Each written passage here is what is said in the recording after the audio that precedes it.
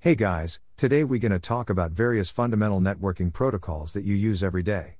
First of all, what is networking protocol?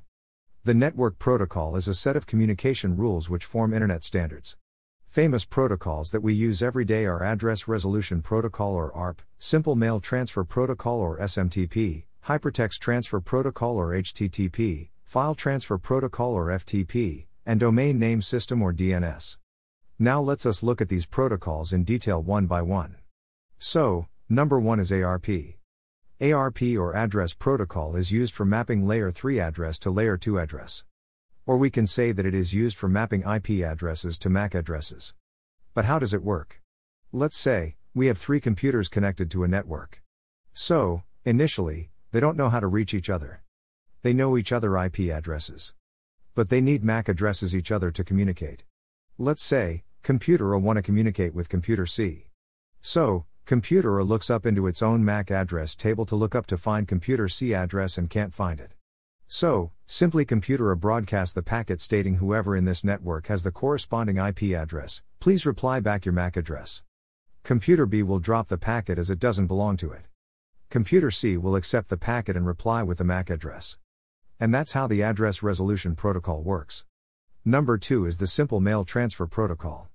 It's a protocol used by email servers to send emails. Diagram looks like this. The client sends hello messages to the email server. If everything went well, then the server will respond with code 250 in response. Number 3 is HTTP or Hypertext Transfer Protocol. It is used for communicating with a web server. How does it work? The client sends a request to the server for a certain file. And the server responds 200 OK along with that file. The protocol usually works on port 80. Number 4 is HTTPS or Hypertext Transfer Protocol Secure. The protocol exactly works the same way as HTTP, but it is secure. And port number works on 443. Number 5 is FTP or File Transfer Protocol. As the name suggests that the protocol is used for the transfer or retrieving of the file from the server. And it uses port 20 for establishing the connection and port 21 for the transfer of files. Last but not least protocol we're going to talk about DNS. It stands for Domain Name System. Its function is to convert the domain name into a corresponding IP address. For example, when you type a website name into your browser and your computer doesn't know who is google.com.